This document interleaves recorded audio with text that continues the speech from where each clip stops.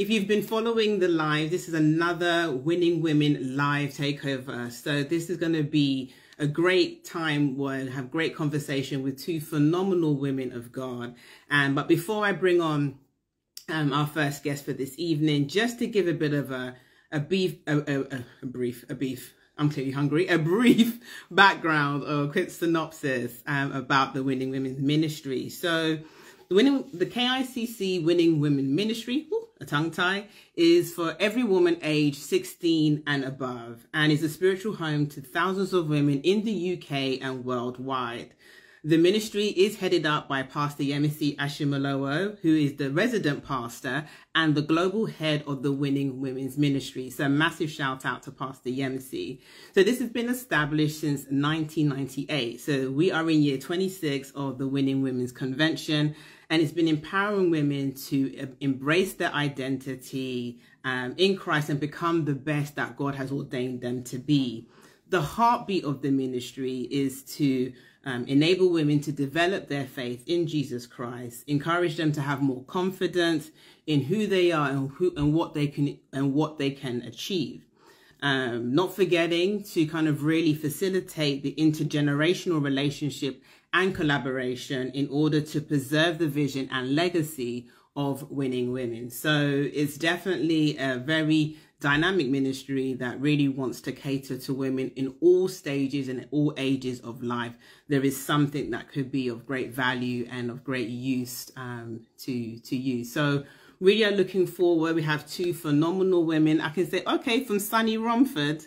All right. I'm not sure the sun must have missed where I am, but I'm sure I'm glad for you, Teresa, you had some sun in Romford. If you know anything about the UK, the seasons love to unite and definitely love to do their own thing. So before I bring on my first guest, who I believe has already put in the request, so that's great. I'm just going to pre-position. So we have the amazing Pastor Helen Yawson, who will be joining me this evening. So Pastor Helen, alongside Pastor Andy Yawson, they both co-pastor and lead KICC Ghana. But Pastor Helen, in her outside of being a pastor, she also has an amazing career as a phenomenal worship leader. Pastor Helen is an award-winning singer and has done multiple projects to her name. She has a deep passion in deepening the relationship with God through music as she performs. So an amazing woman of God who has been a part of the ministry for so many years. So I'm going to bring Pastor Helen on, and let us indeed kick off the first of our conversations for this evening. So as it all loads, you know, the gift that is IG. I can see movement. Pastor Helen! Hey, oh, hi. How are you? I'm fine. I'm doing well, thank you. I'm doing very well. Oh, it's and yourself? Have you? No, I'm well. I'm well. Really looking forward to conversing with you this evening. Thank you so much for joining. On behalf of Pastor Yemisi, I welcome you. So, I mean, how was it in Ghana? How was things on that side? Well, it's great. It's sunny. I mean, I can say it's sunny. It's not sunny now. It's evening, so it's nice and warm. Yeah, it's good. You're definitely on the right part of the world when it comes to having the best temperature. So I can see much love is being shown. Much love is being shown to you in the chat. Thank you. Yeah. Who's that? Helen in the house. Is that Elaine? True. That's true. Hi, definitely love Pastor Helen. Yeah. Oh, nice. Fantastic. Hi, everybody. Good evening. Hey, Shola, what's up? How are you? Fantastic. So we're going to just kick off. Yeah, so great to have you on, Pastor Helen. So thank you again. Thank you. And before we kind of have a little brief, conversation, just do a quick fire round. So nothing too, heavy, just kind of one or the other, just to kind of get a little bit of the woman behind the ministry. So Are you a morning dove or a night owl? Night owl. Has that always been your rhythm? I think I don't know. I think I kind of work better at night for some reason. At night. Okay, no worries. Okay, night owl. heels or flats? Well, at the moment, flats. Yeah. Is it more about comfort, practicality? Comfort. Yeah. Practical. Yeah. Okay. No, that's a good one. When it comes to vacations, do you prefer a beach holiday relaxing, or you adore the explorer? I'm not the explorer, no. No? I'm not necessarily. No, I'm not the explorer. It's too much work. Normally, I'm dragged. I will explore if I'm dragged along, but if I was going to book a holiday on my own, no, I'll be in my hotel room, sleeping. Yeah. Sleeping. Sometimes you need that. And I think especially, with all the demands that you have, you just need a kind of like vacation where you do absolutely nothing and just kind of recenter and reset with yourself. So yeah, I'm with you with that. I like a bit of a balance. I don't like to go too hardcore, but then you feel like you need a holiday from the holiday. I know, right? Okay, fantastic. So I just wanted to kick off with our first questions for this evening. So many people know you as an incredible award-winning worship leader, and I've had the opportunity to hear you live, and it is indeed a pleasure to the ears. I nearly forgot to say that I know when it comes to your vocals, you're like the vocal concordance. Is that true? You are quite the heavyweight reference. I've heard that being said about you before. Well, what should I say? Well, I try my best. I think that was my producer who gave me that label, and he started calling me the vocal concordance, and everybody's. Thank you, Jesus. Amen. Well, we thank you. It's a pleasure we don't endure you. But let me not get in trouble. So obviously you're an amazing award-winning worship leader, and there's so much that you do, not only as pastor's wife and pastoring and leading the winning ministry in Ghana. Does the roles do they interweave, or do you find one aspect of the ministry more demanding of your time? You mean when it comes to the women's ministry and church? Yeah, in terms of the balancing of both. I think, as you said, I think it's intertwined, because obviously the women are from KICC, obviously. So and we work together. Yes, obviously, I'm doing my pastoring and I'm running the Winning Women's ministry as well. So it is intertwined, and we work together. I work together with a group of women. So obviously I don't do the work all by myself. I work together with a group of very strong women who are very good with organizing, planning, coming up with ideas of what we need to do. So that helps a lot. So it's not just on me. So that really helps me a lot. Yes. Yeah, no, that's fantastic that you have like a group of a team a team of women that are kind of working with you. It kind of like leads me to my next question, that oftentimes there can be a disconnect between the women, between generations. And I guess like where you've got a breadth of women from all stages and ages of in life, what's your take on terms of how we can better bridge the gap between the generations? I think involvement. I think involvement is important. So there's some things. I remember there was one event that we did. It was a visit to I think it was like a juvenile home. So when we did it, we actually got our young adults. So we got them to front it, even though it was a Winning Women's event. We got them to front it rather than us. Rather than the older women. So I think it's involving people, involving the younger generation. When we don't involve them, they don't really know what's happening or what we do. So I think it's important to involve them in what we're doing and get them involved in some of the planning. Sometimes I involve them in some of the planning, ask for their ideas and all that. So I think that's important. I think that's how I found it. It's worked better that when you involve them and not just tell them just give instructions, but tell this is what we want to do. Can you organize it? Can you go ahead and plan it? Yeah. And I can imagine.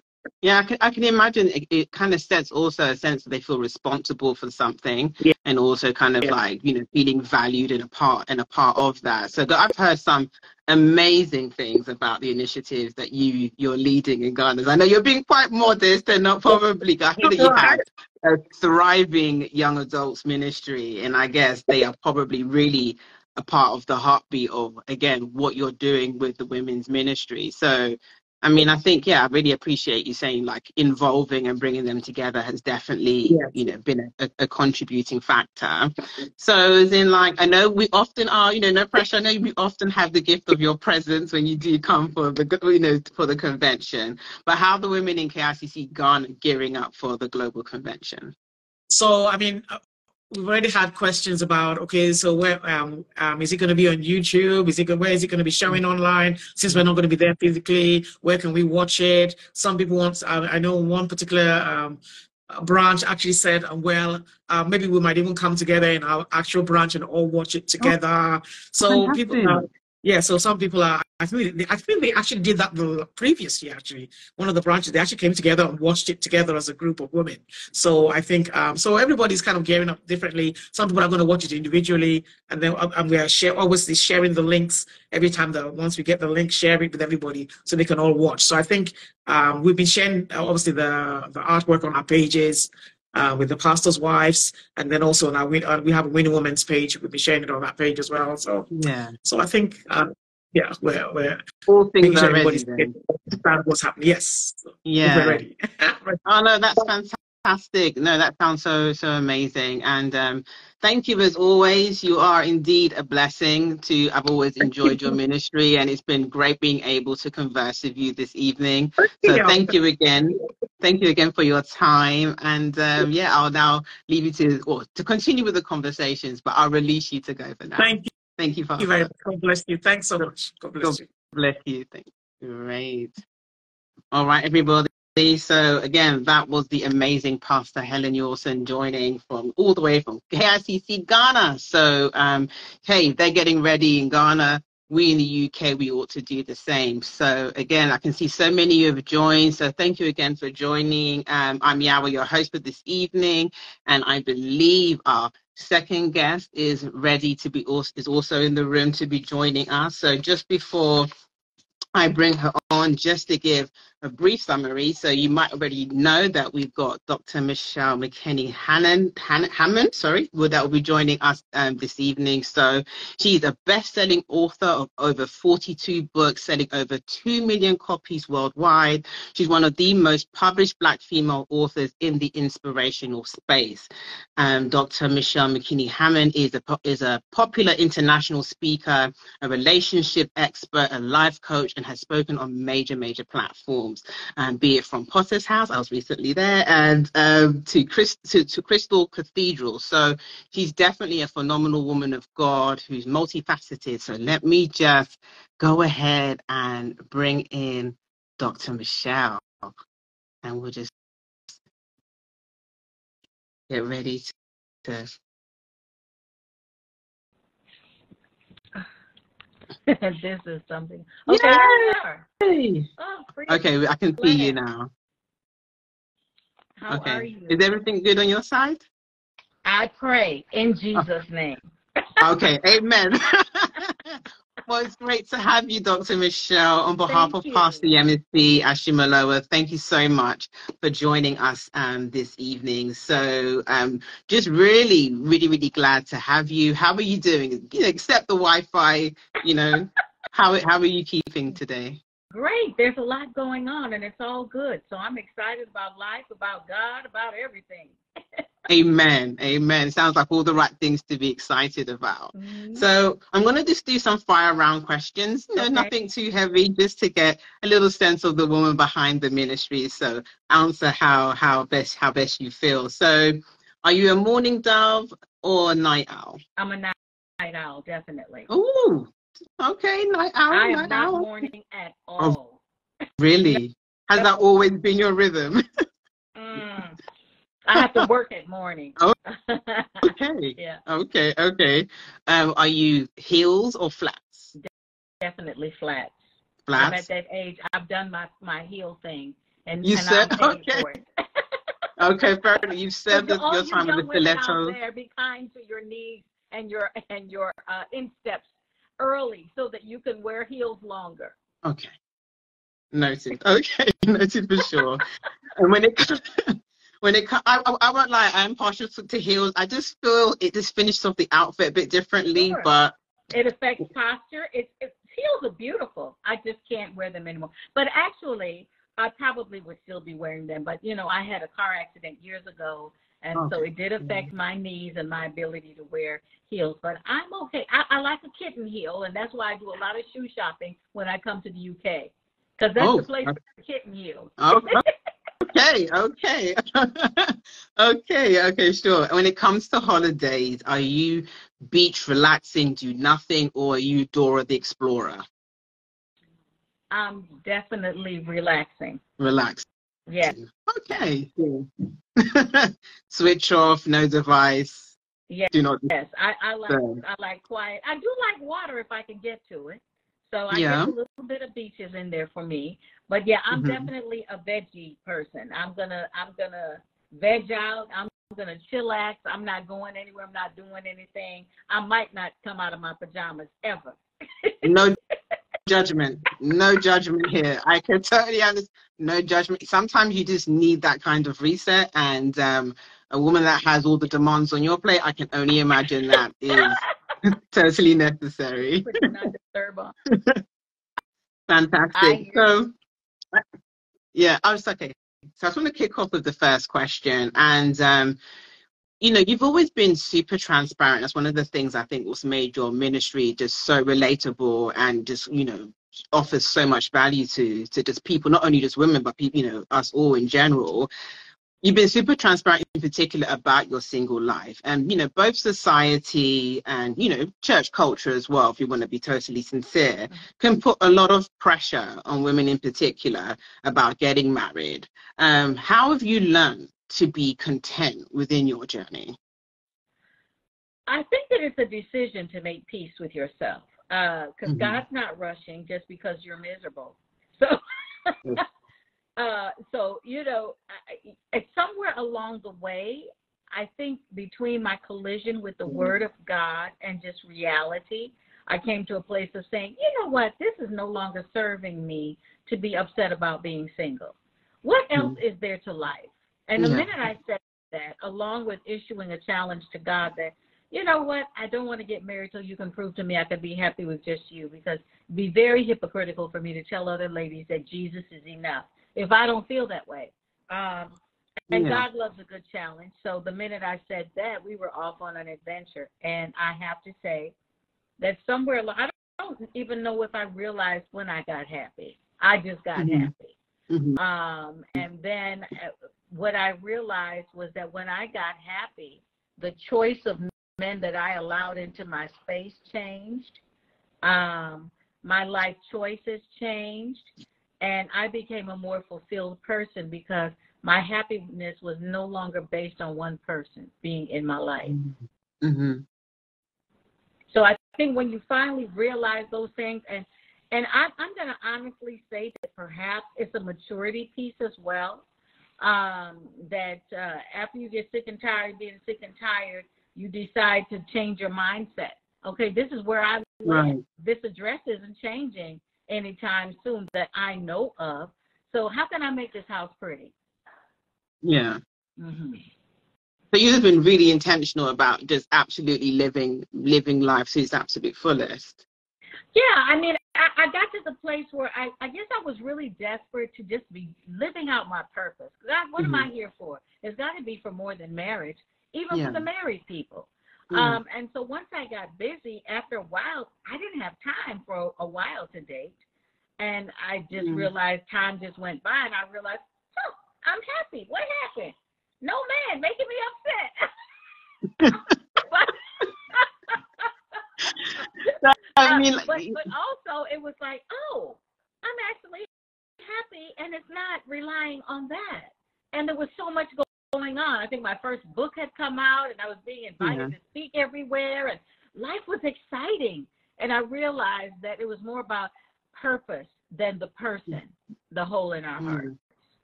Oh no, that's amazing. No, that's great to hear. I think, you know, definitely the conversations, especially sometimes with church culture as well, where sometimes where you hope that would be almost a bit of a safe haven, it could sometimes can be a bit of a pressure pot in itself. So, but I understand. The church doesn't know what to do with single people. They've never taken advantage of single people the way they should. You know, they have more time. they have, you know, all these wonderful things going on that could be great contributors to the church, but they've geared up for a family church. And so they don't know what to do with singles, and they don't know what to do with young people. And that has to change, you know, because singles are very valuable to society. I mean, here we have Paul, who wrote half of the New Testament, who was single and recommended that you stay single so that you could be about God's business and not worried about pleasing your mate. I mean, he said that was his opinion. That's not God. He clarified that. But, I mean, he had a point, you know, because to be perfectly honest, in my world, I don't know where that person would fit. A lot's going on, and I don't know if I'm willing to let go of any of the things that are going on. No, I think that's completely fair. And I think, you know, you knowing that and owning that, I can definitely see has definitely contributed to the thriving life that you're living, which kind of really like leads me to my next question about, you know, with the theme for the convention this year is thrive. So with that in mind, how do you define like the thriving mindset? Well, a thriving mindset is when you're no longer in survival mode. It's the wealthy life. And I always compare wealth to riches by saying, you know, riches can come and go, but the wealthy life is a life that's well lived. You've got rich memories, rich relationships, rich experiences that fill you and fulfill you. And that is thriving. When you've hit that joy spot, you've got peace and you've got joy. That's actually an aspect of kingdom living, I would have to say. That thriving is an aspect of kingdom living. It's being in alignment with God, which brings peace, which leads to joy. And joy, of course, gives us strength. So there's a chain reaction. There's a domino effect happening when we kick into that kingdom mindset space and actually choose thriving over surviving. Yeah, no, I like that. I think I can see so much value, you know, in that, it not being you're just surviving, because we all know we're not at our full best when you're kind of like in a desperate mode. So definitely, you know, thank you so much for that, Dr. Michelle.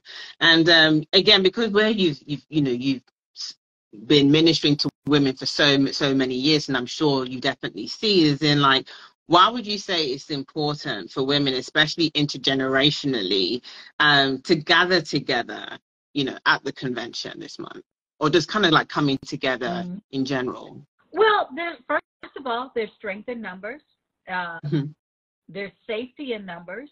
And I pray, you know, that the conference is a safe place where women can be transparent and authentic without judgment. And that we handle those issues with grace and love. But I think that women need that place to be able to unload, to see other women dealing with the same issues they're dealing with, some triumphantly, some still trying to figure it out, so that you get to the place where you understand it's process, whatever you're dealing with. And there's reassurance in that people have been through and come out on the other side. You get to hear those stories. And that's a rich gathering, you know, of all ages, sizes, colors. we're a wonderful, diverse bunch. But we've got, you know, several things in common, and that is the need for love, the need for significance, the need to grow, and the need to know God intimately and passionately, so that He answers those deep places in our heart, and we don't rely on someone else to fill those spaces. Yeah. No, I think as you said, there's so much we can always learn from each other as well. And I think, like, you know, there's no person that hasn't got, you know, everyone's been through something from which we can look to glean from, and whether you're younger or older in age, I think there's like so much value in that. Yeah. So I want to try and take some questions from the audience, and I think they've sent in a question. So, okay, I've got one of the questions that's coming from Teresa, Dr. Michelle. I'll read it out, and basically it says, from what age did you start singing? Singing? Ooh, I started singing, that was probably about 10 or 11. Of course, I did not know at the time I could sing.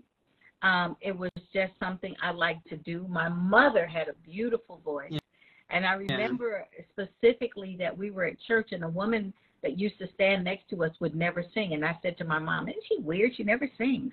And so the next Sunday when we came, it was almost like she overheard the conversation, because she said, you know, you must think I'm odd because I never sing, but you have such a beautiful voice that I just stand here and listen. And so she sent us both off to an audition for Civic Opera Association, and we both got in the play, and that was my love affair with singing and theater, and that's where it all began at the age of. So do you still dabble? Do you still dabble in the arts? I do. Much? I have a music ministry. I have a rock band. Oh, okay. We look forward to seeing that. Yes, we have a project out on iTunes right now. It's called Rock for the Rock. Michelle McKinney Hammond and Relevance. Oh, yes. Yeah, okay, I like that. Rock for the Rock. Yeah. We're performing at a bar this weekend. So, yeah, I'm very much still very into music. Oh, no, that's amazing. I think definitely the audience are kind of really getting into that. So again, if you have any questions for Dr. Michelle, there's a speech bubble. Just literally just hit the bubble and then we'll be able to answer your questions. I do have one more question just to kind of like, while those questions come through, is like, what would you say has been the biggest life lesson that has really shaped you the most over the years? Ooh, that's huge. Wow. Let me hone in on one. You know, I would have to say that I just wrote this book called When Shift Happens, Say Yes to Your Next. So I would have to say that my biggest life lesson is that change isn't bad, that it can take you someplace greater than you dreamed if you choose to embrace it. I personally have been through lots of changes, had lots of different seasons in my life where it looked like, oh my gosh, am I going to make it through this? And then the magnificent happened on the other side of it. So I now actually get excited when stuff horrible happens.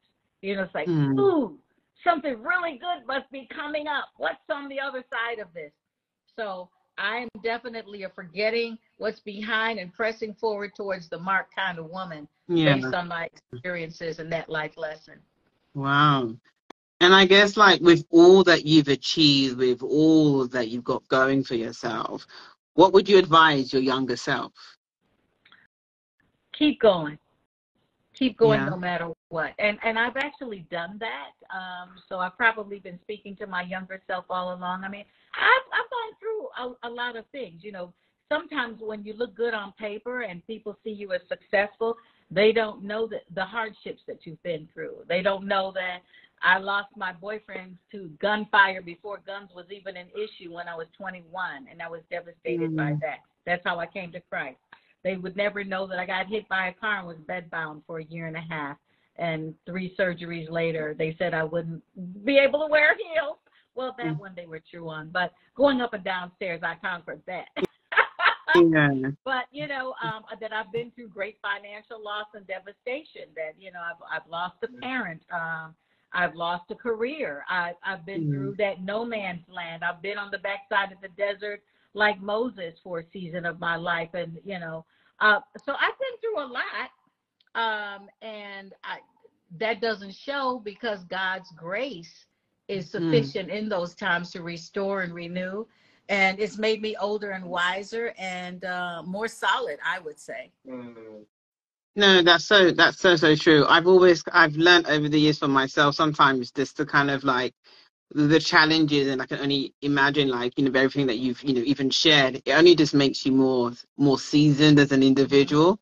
And therefore I think you just be more rememberable and you just kind of leave a different kind of mark on people. Yes.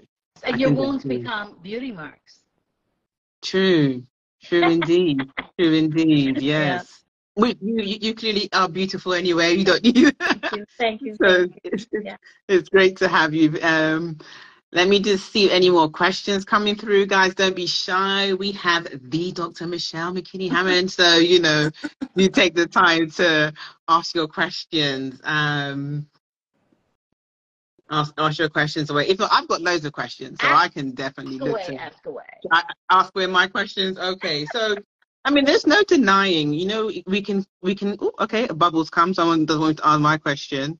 Okay. I'm going to tap into this one's just come through. So this question said, how do you think Ruth's path to marriage by putting herself out there would play out in today's times? Well, how did she put herself out there? She didn't put herself out there with the motivation to find a man. She was out there taking care of her mother-in-law. She didn't go to the field looking for a man. I doubt if she had on any makeup or was trying to look cute. Which is, to me, the principle in that story, is that in the midst of her serving, God served her by giving her someone who would take care of her and provide for her and secure her future. But it came from her having a heart of service first. She said to Naomi, "Where you go, I will go, and your God will be my God." She was a Moabite. God had told the Israelites not to even pray for the Moabites. They were considered enemies. And that's why Naomi told her, "Don't come to Israel with me. I can't ensure your safety, and you definitely will not be getting married unless I have a baby and birth you a husband. And will you wait for that husband?" I mean, you've got to know the background of that story, And Ruth said, "I don't care about any of that. I'm not going for a husband." Orpah wanted a husband, so Orpah went back home. We never heard from Orpah again. So if your sights are just about being married, we'll never hear from you again, because there's more to life than that. God designed marriage to enable you to fulfill his assignment. So if the assignment is not first in your mind, the marriage is purposeless and probably won't work that well. How many women or men have gotten up and looked at each other and said, "You don't make me happy anymore," because they're not in purpose. They're just in partner. Okay? So you've got to know the difference. So Ruth goes, and her whole mindset is about them surviving. Okay? They weren't even really thriving at the time. They were surviving. True. And in the midst of her service, God chose to honor her. The fact that she would leave a safe homeland and go someplace where, because if you notice, one of the statements that Boaz says to the men who are working in the field is, "Don't bother her," because they basically could have raped her and mishandled her, and nobody would have said anything because she was considered worthless in their eyes. But because of her service to Naomi, even the Israelites spoke well of her and said, "Oh, she's here taking care of her mother-in-law," which was the thing that endeared her to Boaz along the way. The fact that she, submitted herself and was able to be authentic and transparent about what she needed from him. So she didn't really put herself out there. Naomi then advises her to go and lay at his feet. And he wakes up and she says, "I need a redeemer." That's what she said. Yes. And so when we say, "I need a redeemer," God comes through for us, whether physically or spiritually. He also comes through for us as a Boaz. So when we talk about, I know there's some teachers out there, "Well, child, just put yourself out." No, don't do that. Don't do that. You're setting yourself up for heartbreak and for ending up with the wrong person when you put yourself out there. I think if there was a time where there is, I dare say, so much noise when it comes to this topic, I feel like if you ever needed to be discerning, it is now, because you would encounter people who are very good at speaking Christianese, and if your spirit isn't, you will really find yourself in a very dark space. And I love what you say in terms of her heart of service and really being purposeful and being really kind of taking care of her mother-in-law, which is a dynamic we don't, typically we always hear that mother-in-laws are a special kind. Exactly. But it was in the midst of serving that she was served. Yeah. And I think that when we stop looking for what we want, and we're so self-focused, desperation diminishes discernment. Be about your Father's business, and he knows when the right person is in the right place at the right time, and he will present you to that person. I think that was a grenade that you just dropped there, that desperation. Say that again, that desperation basically diminishes. I mean, yes. I think that's, that can apply in so many different capacities, even like when seeking out for a job. If we get too desperate just to secure anything, we might miss that actually it's an incredibly toxic environment. So desperation diminishes your discernment.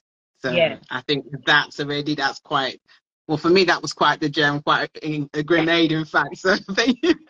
No, that's just so valid in you saying that. And then when it has me just reflect on, the really challenging times in which that we've passed. We can quickly forget it was only just 3 years ago with the pandemic and everything, and with the state of the economic market and everything. So I guess when you think about trying to strive and be purposeful during difficult times, how can you just really anchor yourself in such a way that you don't find yourself kind of just being tossed around and everything?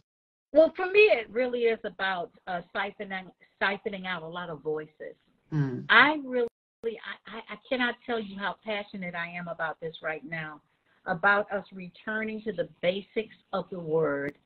We have developed the worst case of itching ears, running around, listening to all these flowery speeches and stuff that tickles the emotions in the flesh, but is not necessarily theologically sound.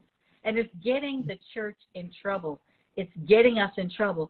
This is the days of Timothy, where it says that the women were running around listening to everybody, and listening to all the teaching, but they weren't learning anything. And so what was happening? The bad kinds of guys were sneaking into the homes of foolish women who were laden down with desires and sins. Because when you're ladled down with guilt because you keep slipping and dipping, you start to compromise more and more and more. It gets harder to get back to the center of God's heart and His will for your life. Or you're just listening to all the wrong information and you're not grounded in the Word. And you're listening to things that sound good but aren't necessarily good for you. These things get you in big trouble.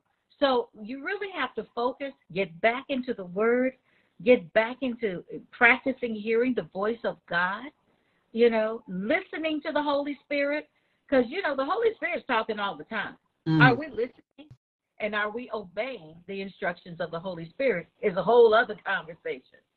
So it's very, very important to get back to that place of soundness in God, knowing what He said, trusting His intentions towards you, and making Him your first love. Everything that presents itself to you. I asked God one day, because I was looking at that scripture about God cannot be tempted. I said, well, why aren't you tempted? He said, because everything that I possess or desire is already within me. So if God dwells in us, actually everything that we desire is already inside of us. We just have to tap into it.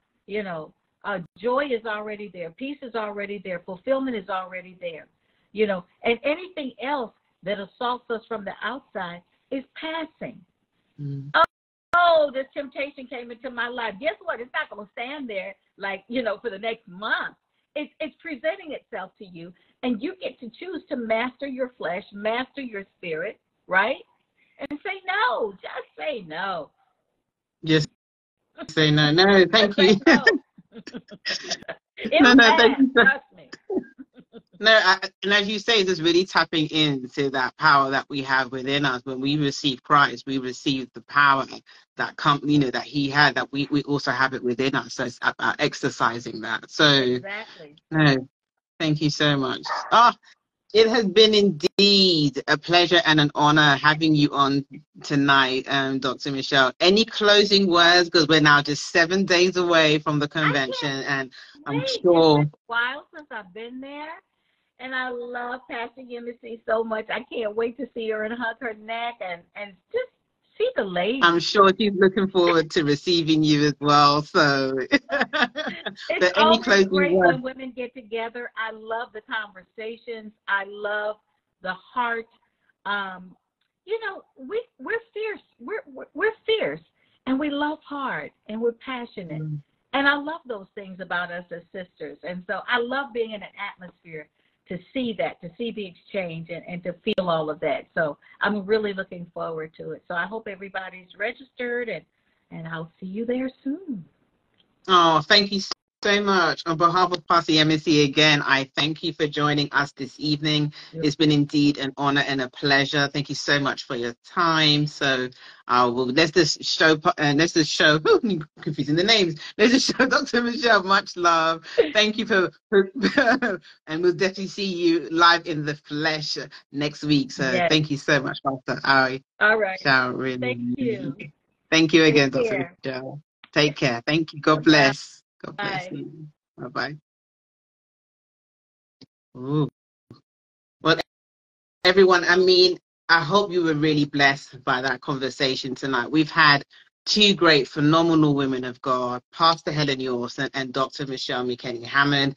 It's been great having them on tonight, and I'm sure this is just like a taster, almost just like the little single of what the full album of the convention will become next week. So we are now 7 days away. So let the countdown begin. All roads next Thursday, the 23rd of November. All roads lead to Prayer City, kicking off in the evening service from 6:30 p.m. So please be mindful of that. All the details. The convention is free, but in the spirit of being able to host you well, we would love for you to register. So we've got a good idea of how many women will be coming. Pastor Yemisi and the team really want to make sure we're able to host you with excellence. So please do go to the website and to be able to register so we know that you are coming.